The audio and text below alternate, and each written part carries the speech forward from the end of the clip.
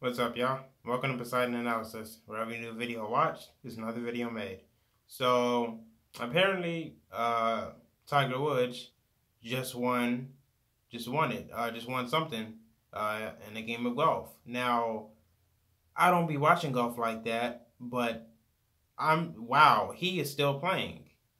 I can't believe my guy is still playing golf, like, professionally.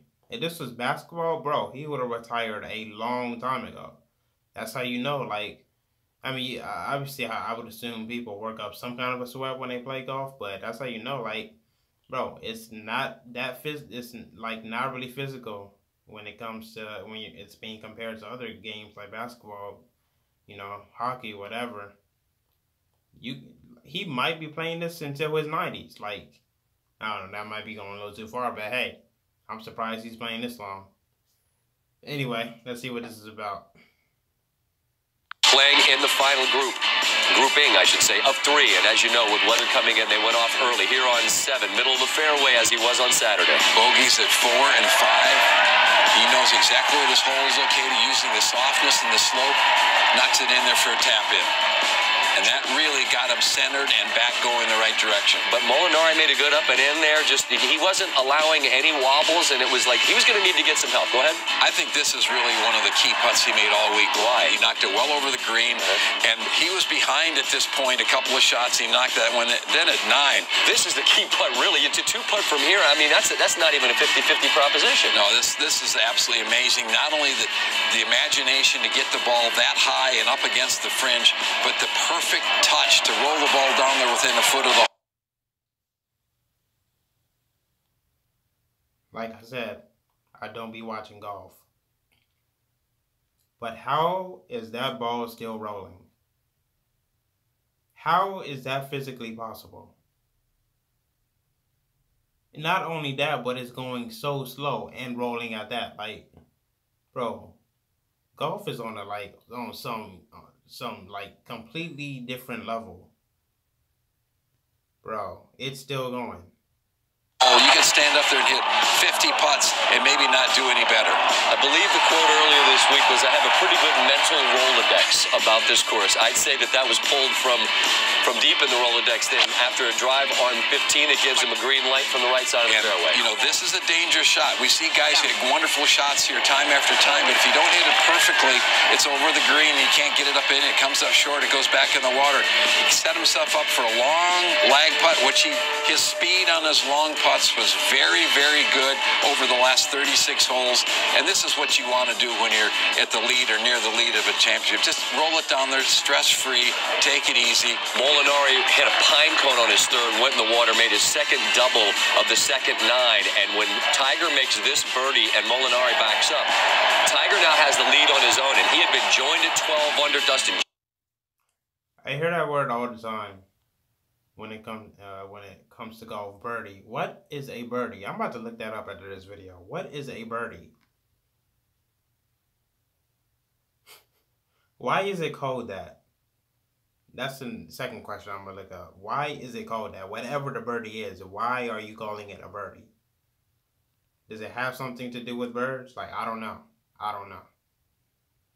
Johnson came up from out of nowhere. He was in the mix. Koepka's in the mix. Patrick Cantlay for a minute. But now with a 1-shot lead, the tee shot on 16, Andy. Yeah, he thinks this is pretty good, but you're not sure until it gets going to the left, a foot to the right, and it doesn't come down the hill. Here we go. And this is now, all of a sudden, you're starting to think 2005, where he chipped in for a birdie there to take the lead, but then he bogeyed 17 and 18. Exactly. Knocks it stiff there. I heard another term, bogey. So we got birdie and bogey. What's with y'all and B's and B words? Y'all love y'all B words in golf, don't y'all? What is with the B words? He's got to still finish the business with the tap-in, and right now, there's so many things going on inside of him. Just stay calm, make a good stroke. He does that, puts it in the center, but now he still has to play the 17th and 18th. The key, of course, finding fairways on the way home from here. Another look. Every birdie being met with roars of approval. And after a par on 17, 3-wood off the tee. Fairway's the key. He's trying to keep it short of the bunkers.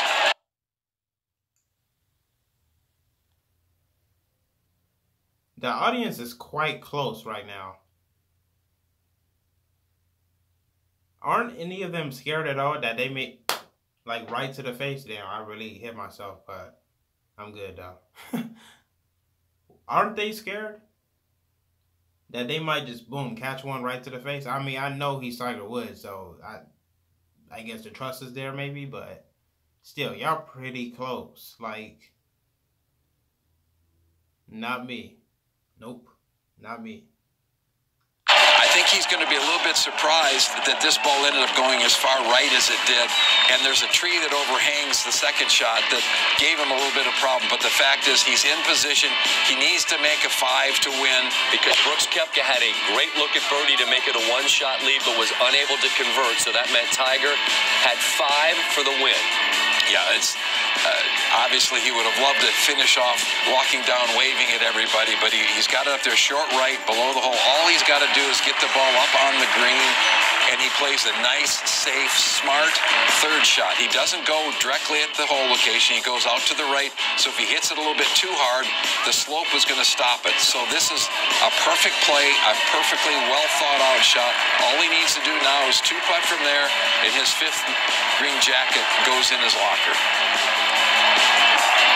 And again, calm, centered. His family beginning to think it's almost here. I thought he made this one. I'm not trying to disrespect anybody at all. But even if you are a golf fanatic or a golf fan or whatever, you gotta admit, whether you like it or not, or you're obsessed with it or not, you gotta admit, golf,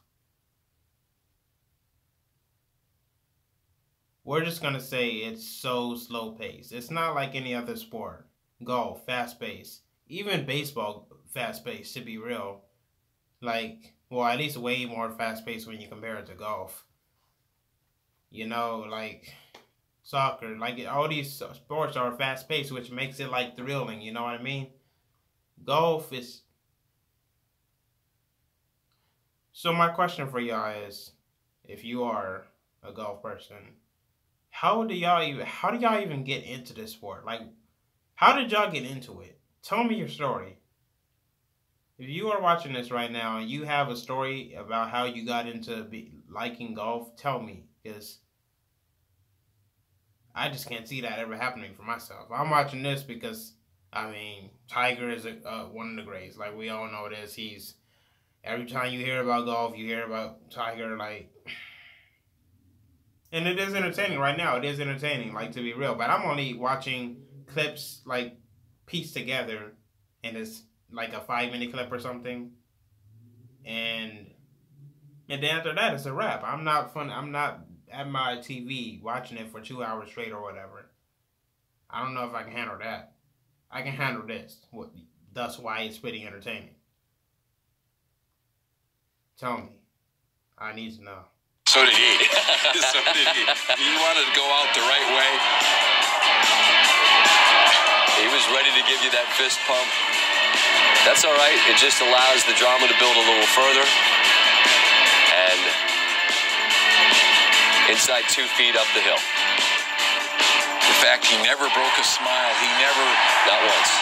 Until he showed any reaction. Now the next 15 minutes is absolutely incredible. Jim Nantz in 97 called it a win for the ages. So is this one. Different age, 43. Joe LaCava, his caddy, a great guy, a great sports fan, a guy who's been a rock for him during the years. And then this is the moment. Andy, avert your eyes. I'm going to need you for the rest of the segment. I can't have you being a puddle up here, but it's hard not to. There's Charlie. There's Tita. His daughter Sam.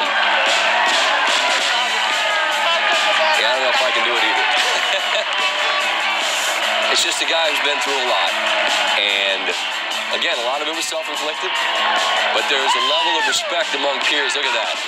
Look at the star-studded receiving line. Thomas, Fowler, Bubba, Xander Schauffele playing well again. There's Brooks. Hey, Brooks. Tiger waited for Brooks at Bell Reeve. Brooks for him, waiting for him here. Ian Poulter, another great one. Another champion there. How long waiting to show respect. And then there it is. Slide that jacket back on. With the mock turtleneck and the green jacket, it's like old times. That green does not go with that red at all. The whole time I'm like, as soon as he put that green jacket on, I wanted his red shirt to at least turn black. I'm just kidding. That whatever Tiger won, I don't know. Whatever he won, congratulations. Golf, man. Golf. This is an interesting clip, though. It was interesting. That's it for this one, guys. My name is Terrence, a.k.a. Poseidon, a.k.a. Poseidon Analysis. Hope you enjoyed the video. Don't forget to subscribe, and I'll see you in the next one. Tiger.